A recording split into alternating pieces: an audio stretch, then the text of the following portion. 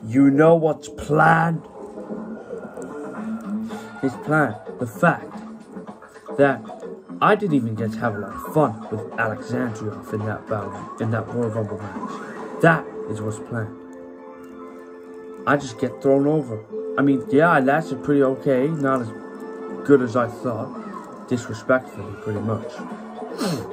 And yet again, Foley's at it with this, oh, I'm going to push young stars thing. What the heck is happening to me? Seriously. Where the hell am I going with my career? Nowhere. I've been in this company for nearly a year. I understand where Carmelo Hayes is coming from. But I gotta ask you. I gotta ask. Alexandrioff. Man, the whole LW could step in my way, but I don't care. I love the attention. So here, I tell you what. After that display tonight, that makes me want to fight you, Alexandrioff, even more than I was going to.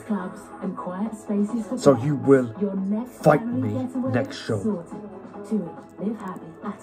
Or at Beyond Limits, you name the damn place, as long as we fight and it's not too long of a wait. Then I'll be happy to accept my challenge now. Otherwise, I'm going to stop you from winning titles. I'm going to be the only man that's going to be in your way from winning your tag team gold you want to get, or any championships. I'm putting I'm putting my title careers behind me, and I can't move on until I fight you. That's the truth. And now my friend's back. I'm going to make sure that Damian Priest does not get in my way, because Braun Breaker's back.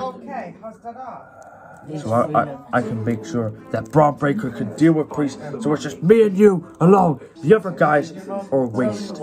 I mean, Joaquin Wall, seriously, he ain't a problem. Alexandrioff, I need to fight you. And I'm the young star career ender, so you're next. Aggressively need to fight you. Funny how aggressively desperate he is just to fight a young blood star, and aggressively gonna get it's funny how desperate he is just to fight a singles, to be in a singles feud with somebody, not for a title. He's getting stiff.